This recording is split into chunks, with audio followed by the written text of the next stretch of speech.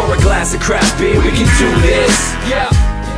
What's good, y'all? This is C, Certified Brewhead. I am Scott Beer, cold beer enthusiast. And welcome to another episode of Versus, where we pit two beers up against each other in a fight to the death. And this is a special one. I have no idea what these beers are or who the brewery is. Not a clue. No clue. So we just got back from Vermont yesterday, and we had an exceptional trip. We knocked off all of our bucket list breweries, maybe not all the bucket list beers. Within 24 hours, essentially? Yeah, it was disgusting. It was out of control. We were blessed. We had some fantastic people hooking us up. And what we're going to be reviewing today is two beers from Hill Farmstead, which is, according to Beer Advocate, or Rate Beer? Yeah, the best beer in the world. Best brewery in the world. Brewery in the world, 2015. We didn't get down there. It was a couple hours from Burlington. We also ran out of time to sort of get their opening hours. Apparently it's quite a mission too, and it had just snowed, so I think people said the roads were pretty bad, so... It was probably better to go up when it's a little warmer. Yeah. So we got a huge shout out to Jason from Beverage Warehouse for giving us these bad girls. Very generous man. He hooked us up with so many beers, and so knowledgeable. We were trying to buy these, and you can't get them. So he just gave us a bunch from his personal stash, and that's why I love what a legend, beer. Such a great guy. Pay him back with the beer cum, although he can get better stuff from where we are than we can. So I don't know what to do with this. We'll get him some Quebec stuff that maybe he hasn't had before. Just to get him some Boreal. Yeah, he loves Boreal. It's great stuff. He loves it. He's about it. So today, what are we doing, Scotty? We have these two bad girls. How do you introduce this? So, Hill Farmstead, Dorothy, Anna. They're farmhouse ales. They're kind of... What does that one say? This one says Vermont Honey Ale. And this is a Farmstead Table Pale Ale. Yeah, so we don't know what this is bottled on the 3rd of September 2015. That one. And the 30th of November 2016. So we were trying to Google to see... maybe these are just been aged for a bit. I don't know. We've just been, if y'all have been watching our stuff, you know that we've been kind of figuring out the whole, use by date and drinking these bad guys fresh. I don't know how much this applies to this. We did some Googling and couldn't figure it out. So we just thought, let's just crack them. I don't want to hang on to them. Just want to get them in us. And this is just more to rub it in. Also, shout outs to Jason. He gave us a Field Farmstead Clover, which is a blend of a bunch of their beers. The funny part is these two beers are named after their grandfather's sister. When he says our, I assume it means Sean Hill. Family. Brewery family. Yeah. And this is Clover, and it's named after a cat. It's a cat. It's a cat. And this is it's a cute cat. Who has since passed, I believe. I think that's kind of the point of... Right. Unfortunately, right? They don't seem to be named after people who have passed on, I guess. Okay, well, cool. I'm pulling that out of my ass, but looking at the dates, the here and there. That's quite the honor to be named after a beer. Yeah. Cool. Seriously. Well, apparently this one is pretty rare too. When I looked at the ratings of some of the beers in their lineup, this was right up there. I think it was in top 5. So of all Hill Farmstead beers. Yeah. So I mean, that's just from one of those, Beer Advocate, Rate Beer. They're a good guide though. Yeah. I mean, pretty good indication. So apparently this is pretty rare, pretty hard to get your hands on. So again, Jason, thanks, dude. Dude, you're a legend. Over and above. Yeah. Such man. Please, if you're ever in Vermont, Burlington, around that area, it's in Winooski. It's like two I want to say subway. Freeway exits down in Winooski.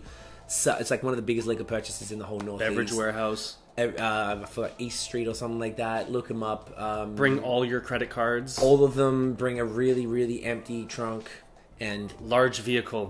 The biggest one you got. You're going to come out with way more stuff than you expect. It's crazy. Yeah, it's out of control. And also buy another fridge. It's key. Do that. Let's get this in. Okay. So we'll just crack them both. Oh shit. No, yeah. Careful. Okay. It's one of those ones? Okay. All right. Okay. You want to do the... They're a little hectic, so why don't we just do that? Shout out to BrewHeads. Wooden bottle opener. If you need that, we got the code and our discount code in the description. Yeah. They're selling heavy. A bunch of people have hit us up and told me that they bought them. Get them in your face, mate. There's different colors now, too, shit. Right? They got Get the dark pour. wood. Okay, pour. Sorry. Yes, there is different colors. So do inside... Oh, okay, put that on the inside. Damn. Anna on the inside. Anna on the inside, Dorothy on the outside. Look at that. Anna on the inside. Similar colors, actually. Kind of like that hazy straw color. Yeah, this is a pale, though. So I'm not surprised. Of course it's hazy because it's from Vermont. Wow. Look at that head, eh? I'm pouring Big real white slow, head. too. Beauty. All right, so Okay, let's start with what do we start with? I think we start with Anna because it's Okay. Vermont honey ale. Okay, So yeah, Anna a was little the easier inside. easier on the palate. All right, so it's not that hazy. It's a little cloudy. Oh, it smells like a farmhouse. It smells great. We were a little concerned in all seriousness because we didn't know like what the deal was with the aging process and stuff like that. Like maybe these are like older bottles and it's not a good look. So if anybody knows about the aging for these particular Styles beers, and and styles as well, we're still figuring that out. So let us know if we can only base off what we were drinking here. We've figured since we only have a few Hill Farmsteads, let's put them up against each other. And I know they're not the same styles, but it just made more sense to put them together. See how we feel about them. Cheers. Get in ya.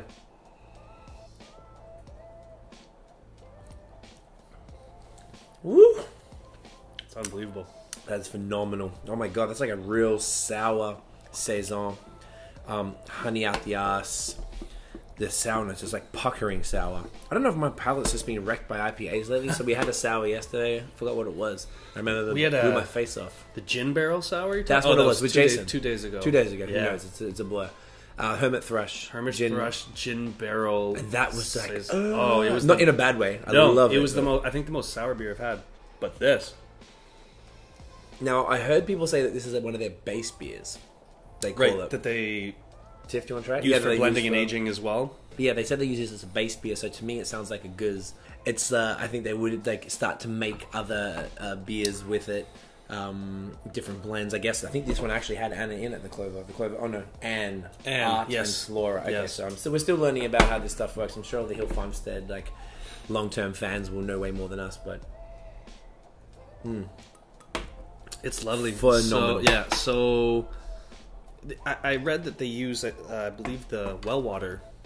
Yeah, I feel like the that. water has a big influence. It obviously does because beer is water essentially. Yeah. You need bad water, bad beer, good water, good beer, and it just gives it this quality. Like the mouthfeel is unbelievable on all these beers, and I have to imagine it's attributed to the water they use, or at least in large part to the water they use. So I think Giles was saying that because a lot of the areas are on that same flow of water. Yeah. Whether it's from a well or whether it's from some sort of fresh river, because a lot of Vermont, it's really small towns. It's untouched. Billington's small as. Even though it's mad expensive. Yeah. It's a ski field, but very much untouched. So I think that really helps the thing. very pleasant, so drinkable. Dorothy time. So, have your water. All right. This smells farmhouse, even though it says pale ale. Farmstead Table Pale Ale. So I didn't really know what that means. Holy smoke!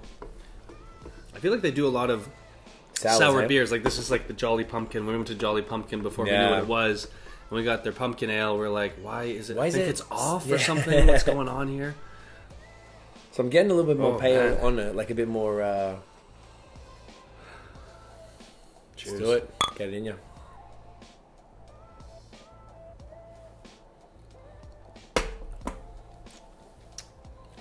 Yeah, it's great.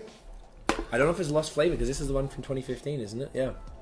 So, yeah, it's really good. I feel like this is, once again, these both taste like base beers. I feel like they're great as they are, but they're probably even better when they're blended or fruit added or something else. How do you feel? Thinking about it. Think away. Again, sours aren't my style. This is really lovely. Creamy. Like the carb on it is unbelievable. They said this is a low alcohol version of Dorothy. It's a hoppy farmstead ale, so it's probably a hop. It is Dorothy. It is, but it says a low alcohol version. Okay. Because it's a farmstead, so maybe there's different ones. Cool. So when we check into this one on tap, 4.5%. It says please consume fresh. That's And what it's we didn't a do. year and a half old. So do you know what? I don't care. Thank you again, Jason. It doesn't even matter. But I think that would have dissipated the hop resins and for sure. the notes there. Still tasty though. Totally. And this one here does not say please consume fresh. And this is 6.5. So I got a feeling that they can still kind of taste the hops in it, eh? You still taste the... I think that's probably what they're going for, that kind of still kind of sour taste, but with a hop background. You can see it, maybe it was there, but I'm definitely not mad at it. It's tasty. No. It's solid. I feel like there's an element of consistency now. These are our third and fourth Hill Farmstead beers, correct? We had the Double Galaxy and the Sumner so far. Both were double IPAs, or pales or whatever that were This very is similar. Very different than those others. Different, that we had. Yeah, absolutely, but similar in the mouthfeel. yeah. There's There's something I don't know what they do, but there's something that they're doing. it has to be something in the water. It's that well water, I can guarantee. But being the best brewery 2015, you have to imagine something to do with the process as well. Yeah, I think over time, I'm really looking forward to breaking this Clover out as well shortly. But I think over time, and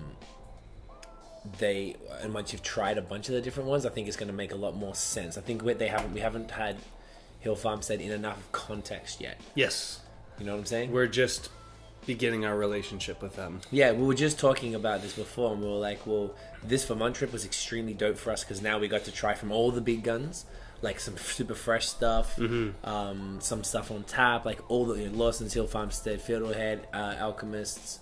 What's the other one that's super big? Lawson's, I think said that. There might be one more. I always forget. But the big guns, we got a bit of everything. And I guess when we got the Treehouse, we had that super fresh, like 3 or 4 days off the line. So we've had a bunch of stuff, and Hill Farmstead is super, super new to us. So we would have, by the time we finish this, we would have had 5 of their beers, and I think most people who are fans have probably had 30 of their beers. And they really understand. There's like a commonality between all of them, and you'll know when you have a stout. Oh, that's a Farmstead stout. Yeah, Hill stout. I'd love to try some other styles from them. Like I lost my mind over the Double Galaxy. I don't know if I mentioned that before, but pretty much nonstop. I keep for the mentioning last, it, how 48 hours. unbelievable it was. And that's good. And I love it. I kind of appreciate it that you weren't as crazy about it, just because we usually love the same beers, the same amount, and you liked it. You're like, oh, it's really good. But I was like, oh my god, it's like waving my hands in the air. It was crazy. I think after having this, I feel like I like the Sumner more. Yes. And I think I need to have them side by side, and I'll probably pick the Double Galaxy. I think I was expecting. I'm still not sure about this whole Northeast IPA style when I'm like, is exactly what to expect. Like, Treehouse was not what I expected. Yeah, me neither. And not in a bad way. Just No, I liked it as well. Then, like, Hill Farmstead was what I expected Treehouse would taste like.